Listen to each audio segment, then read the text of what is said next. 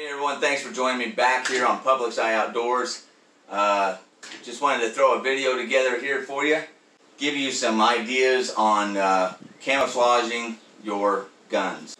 This is something that I've dabbled with here and there and just enjoyed doing it. I've kind of got an artistic background and it's just kind of fun for me to do this kind of thing. So what I wanted to do was just kind of explain the reasons for camouflaging a gun, some of the things that you want to stay away from. I'm a bow hunter at heart. I'm not really a gun guy, but I've come to the realization that I'm not getting any younger. I'm not a spring chicken anymore. So one of the days is going to come where I cannot pull that bow like I used to.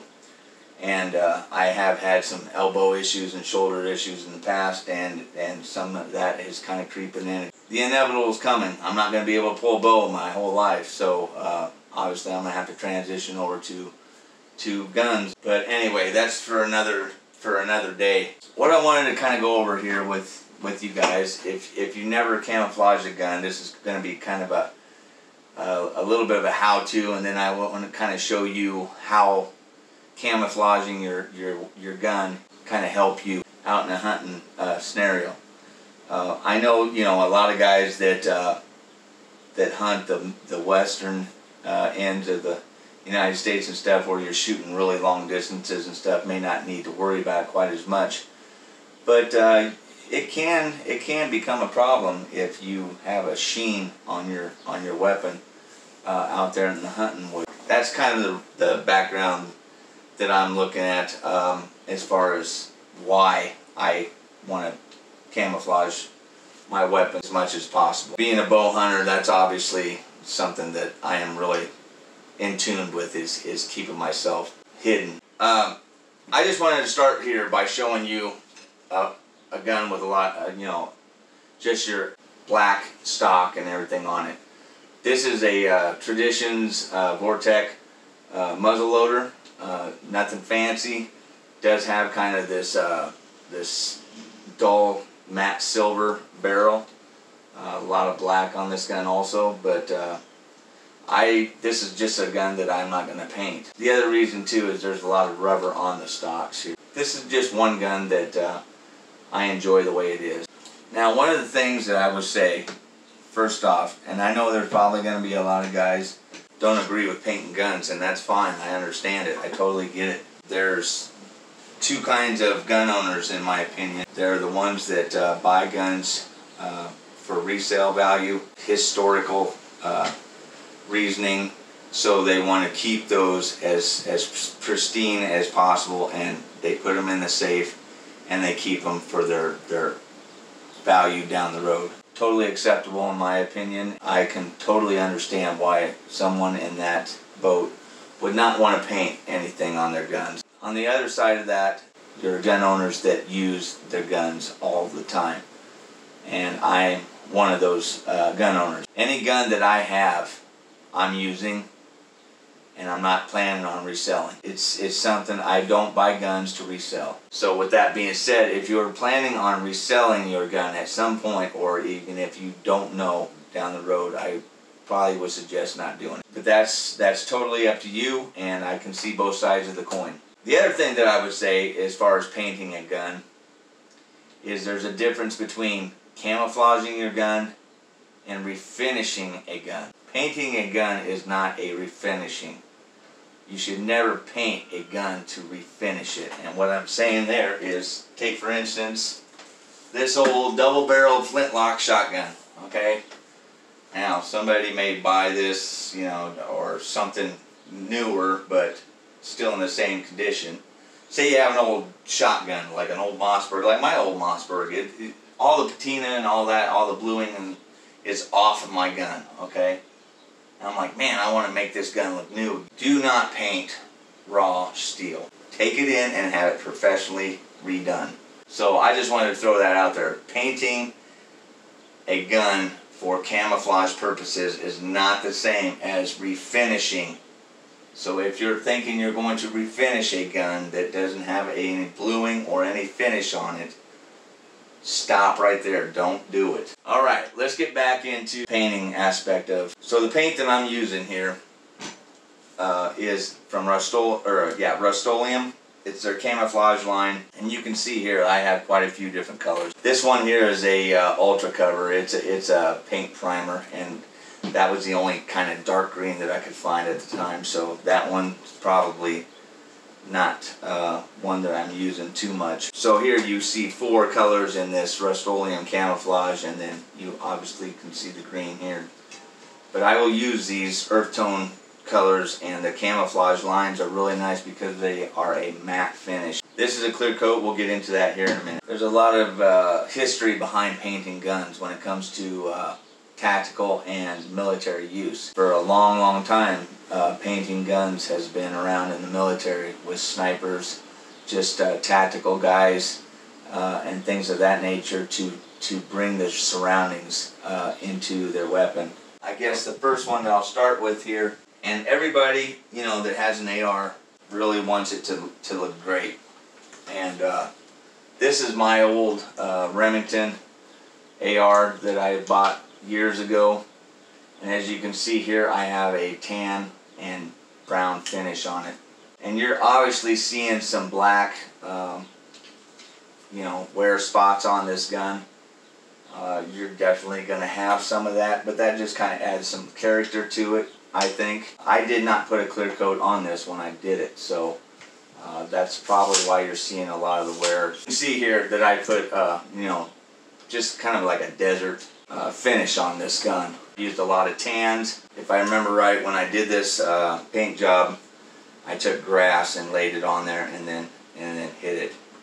So I would get some striping in there. You want to tape off anything that you don't want to have paint on. That was basically the first one that I ever painted. The ARs are kind of set up for that. This is a Savage 308. This is one that I just recently purchased, and I did a video on this gun. So if you get a chance, you can go back and watch that. But this gun came pre-camoed. So the stock was already dipped and camoed in the strata. So this is a really detailed camouflage, and it's kind of hard to replicate. On my barrel is kind of a dull bronze, so there's not a lot to worry about there as far as coloring on the barrel. So I didn't touch any of the barrel, I didn't touch the stock, I didn't have to do anything with that. But the scope itself, I went ahead and painted this scope. As you can see here, the turrets are all black still, so I didn't want to get into my numbering. Any lines here that you may need that show you left and right, you want to leave those exposed. A bubble here that I didn't want painted, so I left that. So you can do about anything you want when it comes to painting. I just wanted that scope to kind of match this gun. Alright, the next one I got here is a Savage. This is a 6.5 Creedmoor. Now the first time that I painted this, it turned out horrible. I gotta be honest with you, I did not like it. I was looking for that old Vietnam tiger stripe look. It looked terrible. I had to redo it. I'll show you a picture of it here.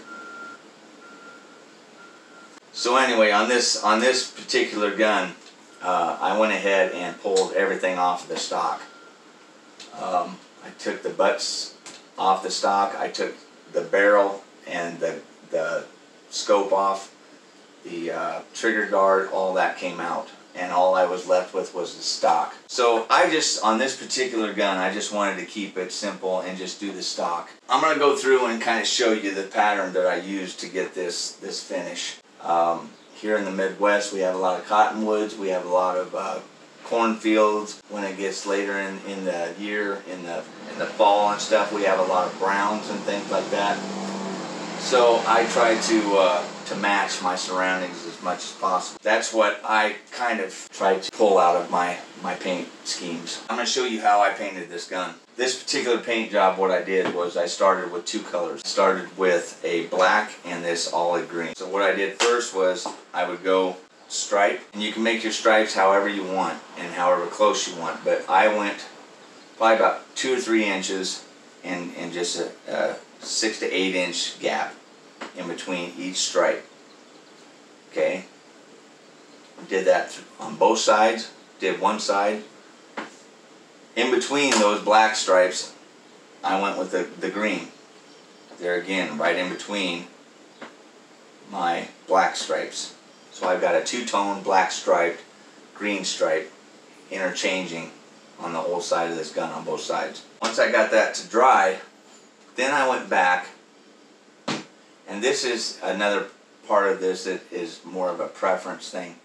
Whatever patterns you want to be around, say you're in a lot of pines, grass, or whatever, you can do whatever pattern you want. The one that I used here, I went out in my backyard and just grabbed a branch off of a sapling tree. So I had these small little leaves here. Depending on what you want to say on this, say you want your leaf pattern to be light. So instead of these blacks coming through, you want the tans to come through, then you have to go tan on the bottom. Your lightest colors on the bottom, and then go over it with the darks. You just got to keep that in mind. Your background colors, your leaf colors are going to be your background color. You want those leaves to be a light green, then you need to make light green your background and then go over it with a dark. So then once I had my stripes on there, then I go back over opposite of what I had here. So this color is a light, I'd go over it with a dark. I had black on there, then I would go over it with a light. Say I got all my black spots, and I just take this and I just mist it. Just hit it once or twice. Not spraying, just misting. Whatever you decide to use, it's going to give you that pattern. Make it light. That's where you get that 3D effect. So once I did that, then I go through and I look at it and I say, okay, this is a little bit too light, this is a little bit too dark. As you can see here, I've got a lot of pattern on the back side of this stock. But on this side, see how light that is, and there's not much detail there? Which is fine, that doesn't bother me at all. It's still pretty well camouflaged, and it does have a lot of detail. Keep in mind, when you're doing this, what you're looking for. Step back from it. Once it dries and you've done everything that you think you want to do on it, step back from it, look at it, and you can see those imperfection colors. If you got too dark here or too light here, or not enough pattern here, too much pattern here, and you want to kind of balance everything out, you can still do that. So you just need to be mindful of what colors you need to do and go back and hit those. But that's what I use for this pattern on this gun. Real simple, and it turned out much, much better than what I had on there. So next thing I'm going to do, guys, is I'm going to take these out and I'm going to kind of set them into different areas in my yard and kind of give you an idea of what these look like in cover, even if it's green or brown or whatever. Just kind of see the difference that camouflaging your stocks and stuff can make. Alright guys, well, here you go. I've got these set up against this log here, and you can kind of see how that black stands out against that tan light log. We're also in the shadows, so these are not going to pop quite as much as, say, if you were out in the sunlight. Now obviously you're going to want to be hidden in some kind of shadows, but that's kind of the reason that I like to camouflage my element out of having to go across a valley or a saddle or something like that where you have open terrain and you're going to be in the sunlight. So if I take this out in the sun, it's definitely going to pop a lot more than, say, one of these three other ones. A little bit. Now my camera's about about 5-6 foot away. You're obviously going to be able to see a lot of the differences up close.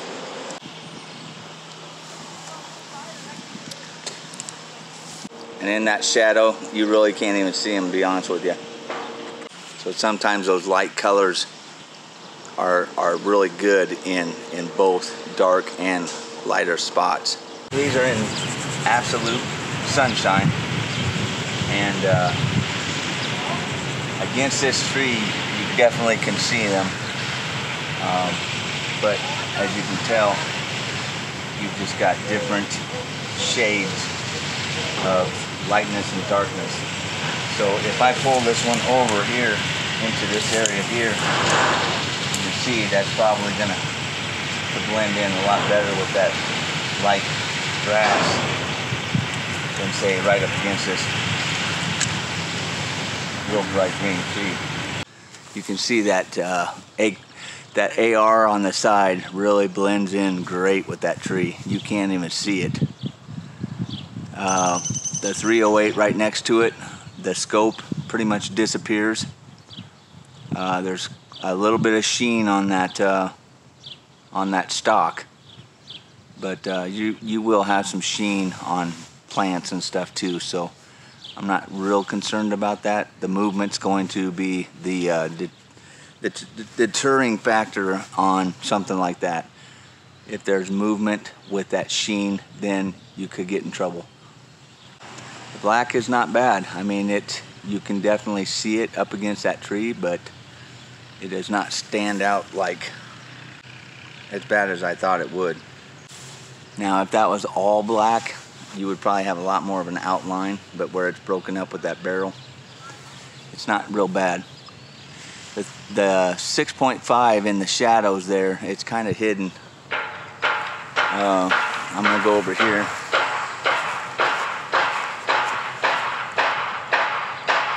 Sorry for the noise. I got guys over here hitting stuff with a hammer. There's a little bit of a sheen on that cap that's on my scope, so I'm gonna zoom you in here.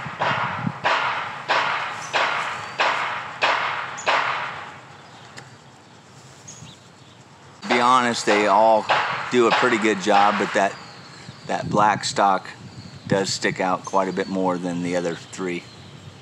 That AR up against that tree is pretty much, you can't even see it. Okay, I've got one more. All right, well, we got a lot of traffic over here today, so we've also got the sun, but I don't know if you can see. I can't really see in the camera very well if you can see those, but I'm about 6-7 foot away from these guns in this brush pile.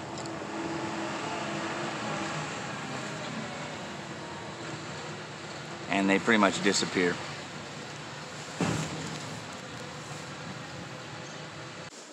Alright guys, well, I hope you enjoyed this video. If you did, think about subscribing to the channel, please, and give it a thumbs up. I appreciate that.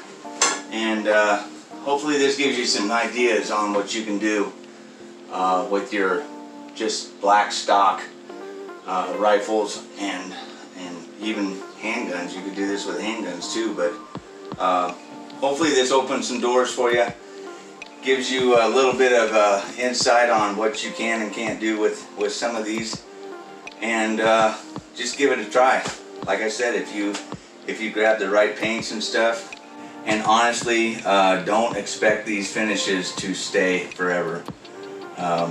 They will have some chipping, they will have some wearing over time if you're using your weapons like you should be, but yeah, it's just a great way to blend in to your surroundings, and get them out there, put them up against different vegetation, just to get a good idea of what you like and what you don't like about your paint. But whether you need to go darker, lighter, whatever it may be. But there's all kinds of different patterns, all kinds of different ways. There's a lot of YouTube videos out there on different ways of patterning your paint schemes and ways of doing it. So I would recommend checking in some of those videos, and hopefully you can find something that you are really interested in and that will help you in your hunting season. So anyway, that's going to be it for today. Thanks for watching. Subscribe to the channel, give it a thumbs up, and we will see you on the next video. Stay safe out there in your hunts, everybody.